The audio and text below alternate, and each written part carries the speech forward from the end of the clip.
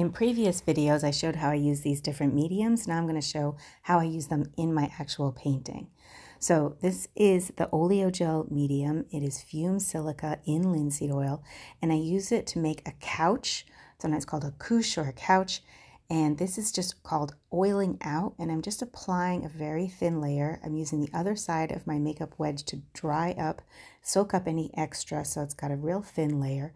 And this is a beautiful way to oil out a previously dried layer of your painting, and then you can just paint glazes into it.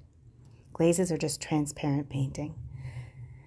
I will make that layer over the entire painting everywhere I'm going to paint, even where I'm going to do these thick impastos that I use with the impasto medium or the Velazquez medium.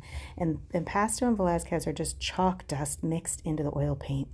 And now you can see I'm using this bristle brush to really sculpt that texture into the paint. I've already done a couple layers of this. You'll see some previous texture in the previous layers. I basically just sort of trowel it on with the tip of my palette knife, and then I sculpt it and mold it and adjust it as necessary.